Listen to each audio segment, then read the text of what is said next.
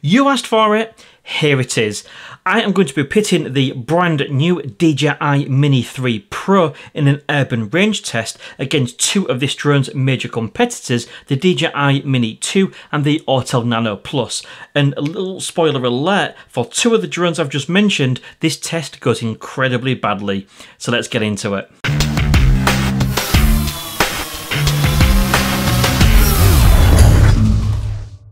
So first of all, if you are familiar with my channel, welcome back. If you are new around here, my name's Gavin and this is the new DJI Mini 3 Pro, and I'm going to be pitting this drone against the DJI Mini 2, the Air 2S and the Autel Nano Plus in a series of videos. So if you're not subscribed already, please consider doing so and hit that bell notification to be notified the minute I post one of my reviews. But on with the video today then, and basically this video has come because so many of you have been asking for this sort of video in my comments section. This will generally be my first video that I've done using the DJI Mini 3 Pro, and I decided to jump in at the deep end and not sugarcoat anything and just put this drone into battle in one of the most challenging conditions ever.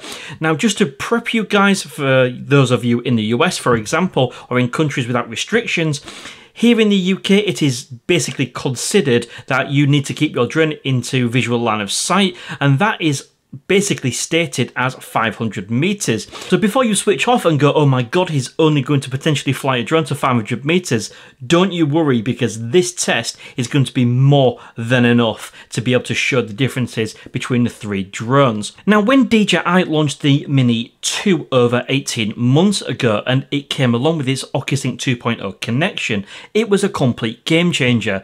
Ocusync gave the drone the dynamic ability to switch frequencies and channels to keep a signal as strong and as long as possible. And basically in the DJI Mini 3 Pro, we have the follow-on version to that, Ocusync 3.0 or O3 if you wish.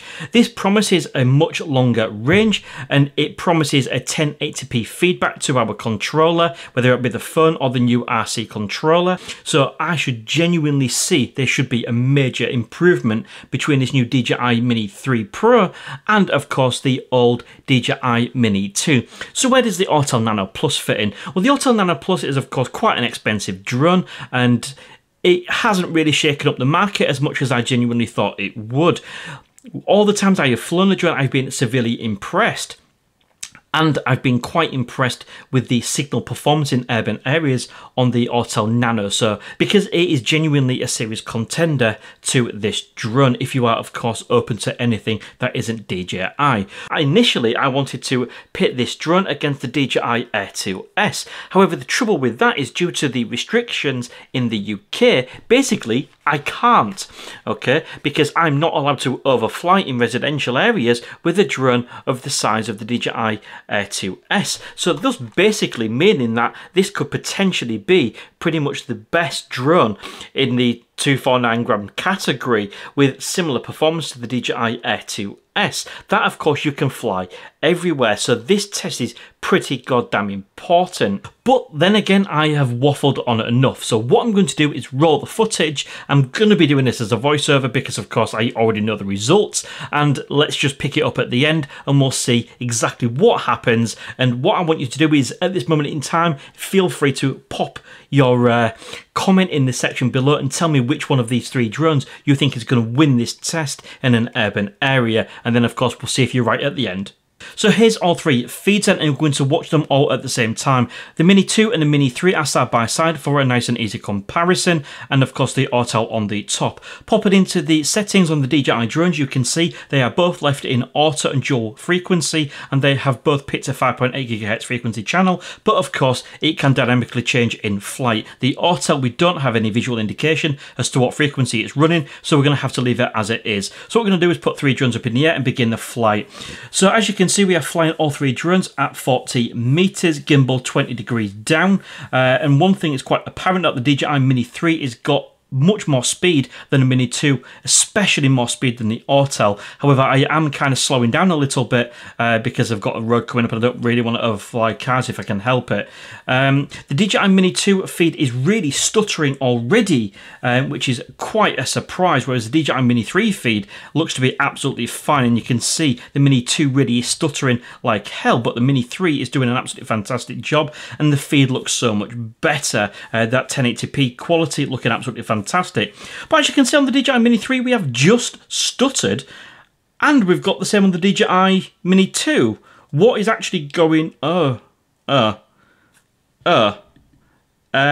just pause that there. So, guys, we've got a bit of a problem.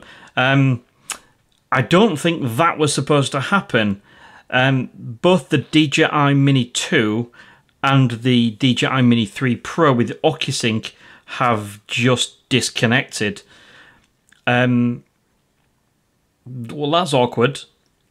Okay, let's play the rest of the tape and let's just see what happens. So, basically, looking at the Autel then, it is actually well behind. It really isn't actually coping with the wind as much as the other two drones did, but the signal does seem to be quite stable. A little bit of lag there, but ultimately it's keeping a strong connection. And as you can see, the DJI Mini 3, well, that's kind of returning to home. And if we look at the Autel, we've just flown past the place where both DJI drones actually stopped. That's quite incredible. The DJI Mini 2 is telling us it's returning to home. The Mini 3 is returning to home. So, okay, let's just continue with the feed on the Autel Nano then. And guys, just to narrate this at the same time, I genuinely do not like flying over residential areas like this, but when this is a tough test, of course it needs must. And don't be fooled by the distance. We are flying quite low at only 41 meters, and this is a basically concrete jungle with absolutely packed full of Wi-Fi interference, and we are most certainly going to be affected by it. And as you can see, overall, the Autel Nano seems to be doing absolutely fine. Little bit of stutter there as we're getting close to that 500 meters away.